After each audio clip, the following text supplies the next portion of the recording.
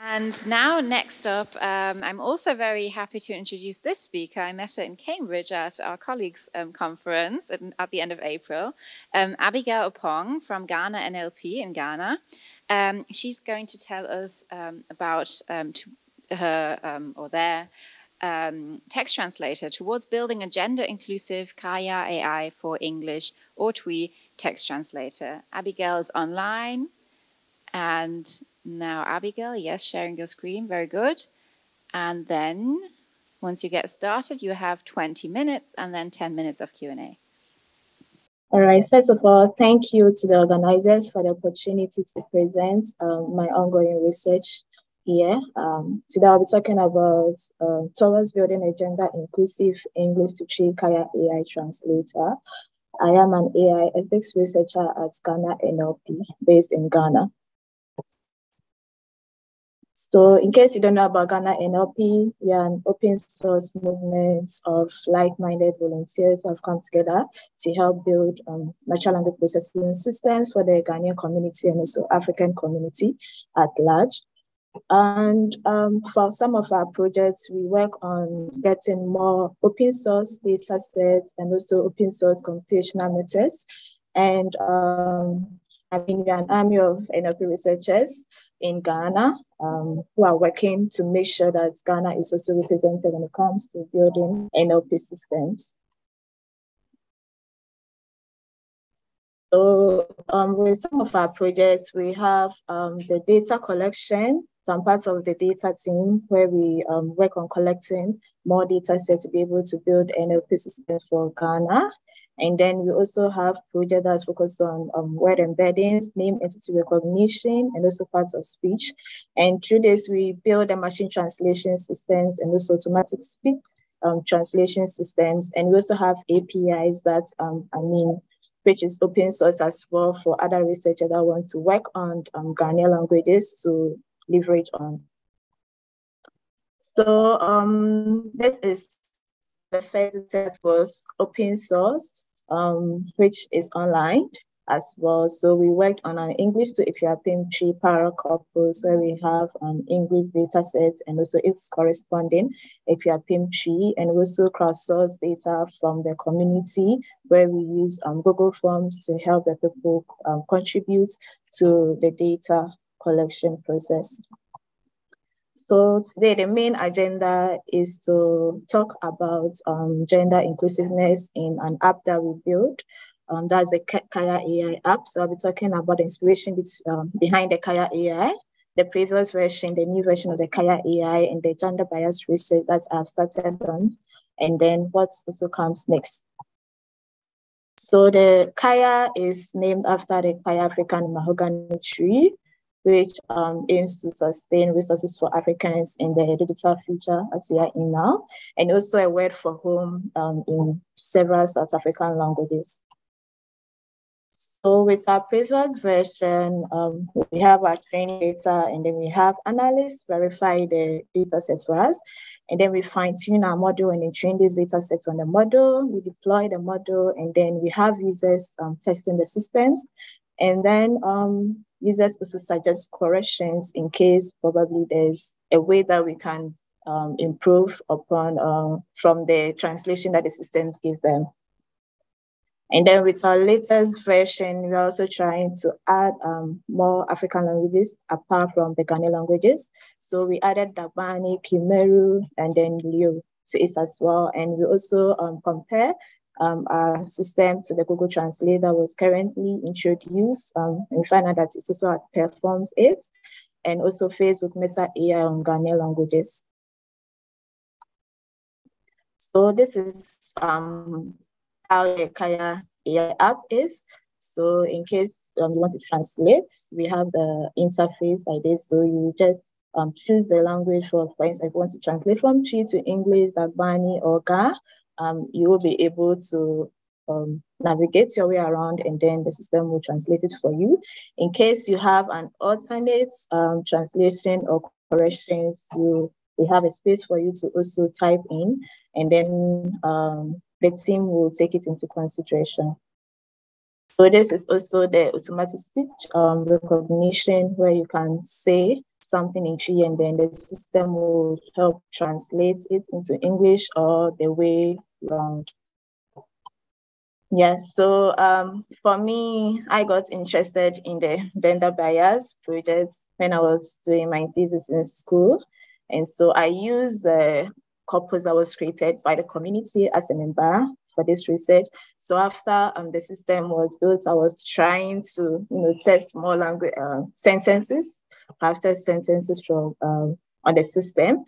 And then I realized that when it comes to sentences like maybe associating he with a high profession job like engineer and she with an engineer,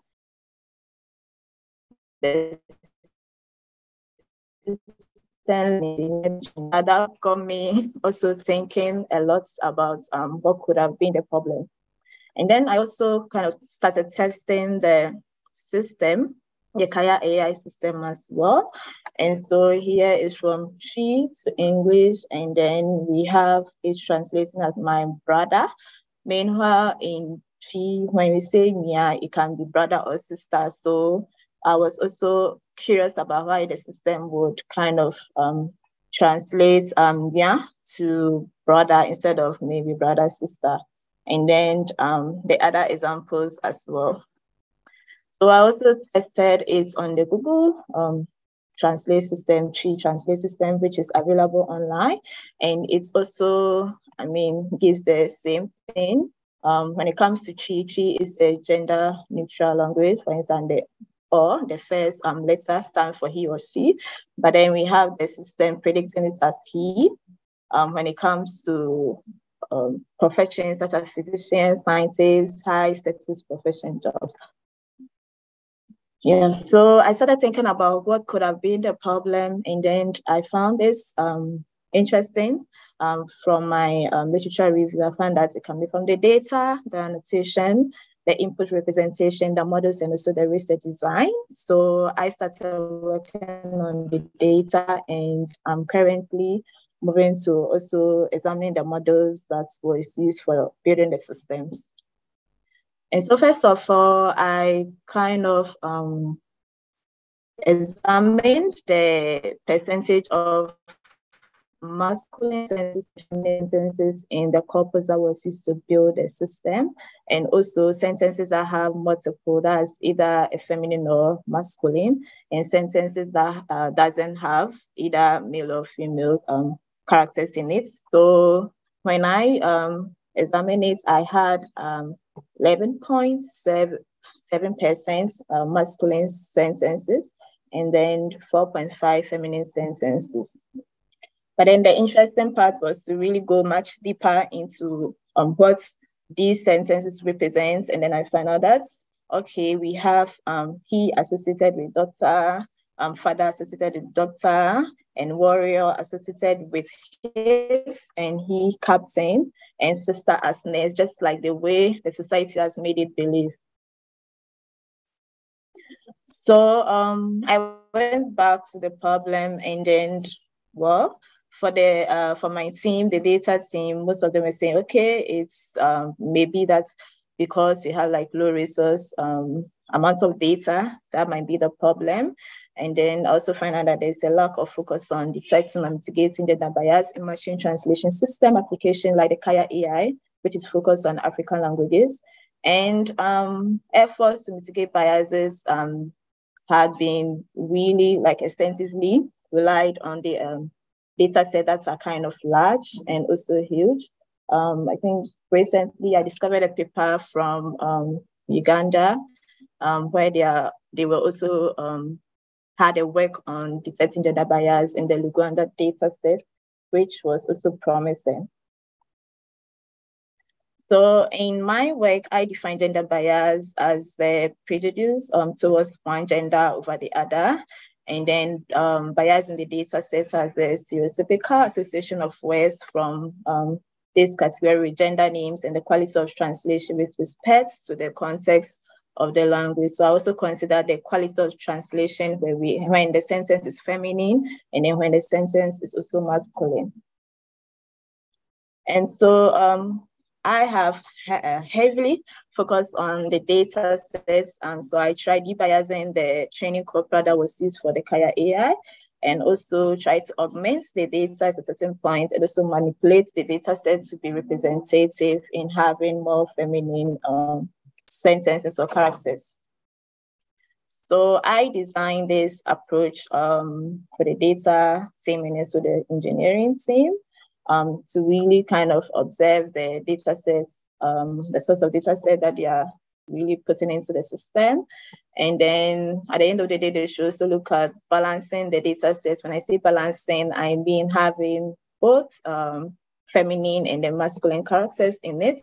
And then after that, they could test it on the male sentences and also the female sentences to make sure that, it has the same quality, because to be able to provide a representative system, that means that both genders should have equal opportunity in the system.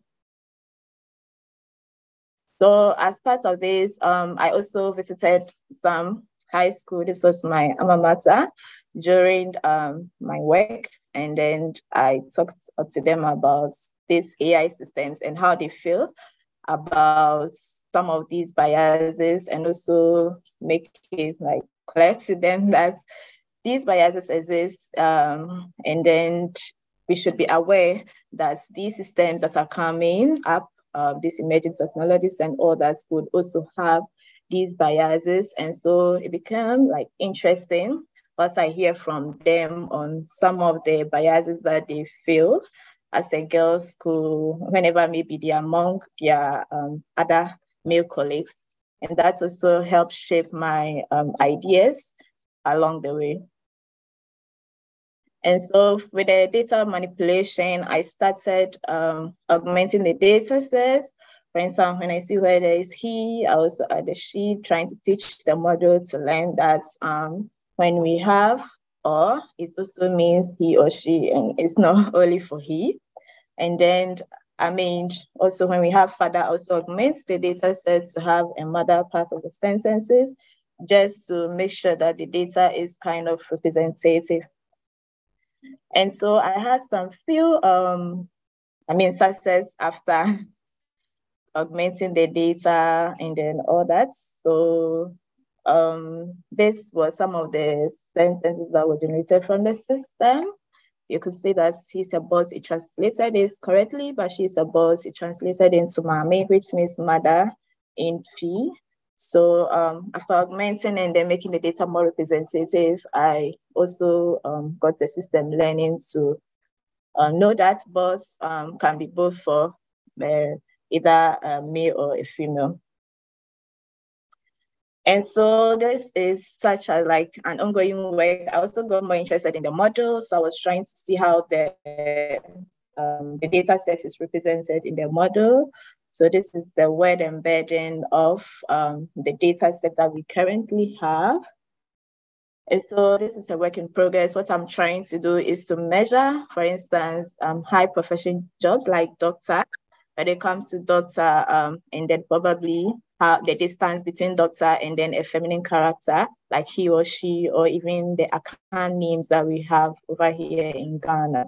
And also trying and compare it after the data has been augmented, just to make sure that the model is also learning from the data that I was trying to manipulate to include the...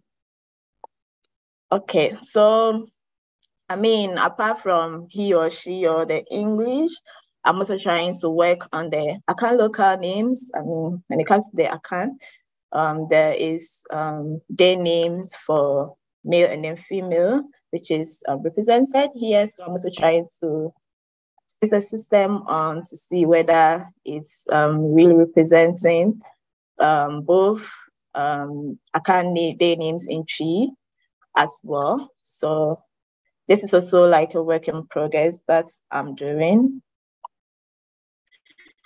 And I also find inspiration from this work, first later, which trying to do the same for the Ghanaians.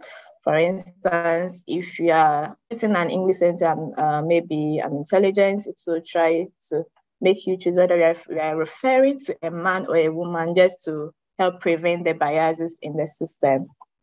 Yes, and my future works is working on defining gender among all languages that are represented. We have more languages there, and then I'm trying to really work on it. Right now, I've been able to work on Chi, but then I'm trying to also work on others and also improve the gender representation, because I have Ga and Gbani, which are different ethnic groups in Ghana, and they all have different definition of gender. So I'm trying to really research more on what these local, ethnic groups define gender and how it can be represented well in the system. And yes, I'm also open for collaborations. This has been an individual research. And so my collaborations would better help me to really do a lot. Yeah. Thank you for your attention.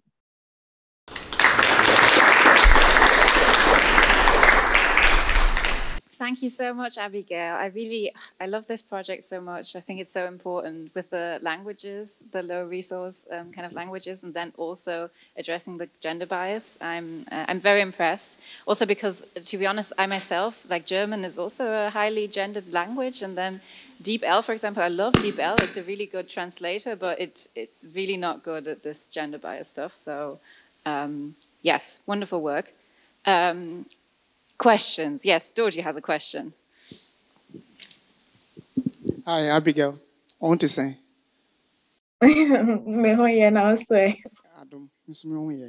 Now, from the philosophy background, I'm a philosopher. Okay.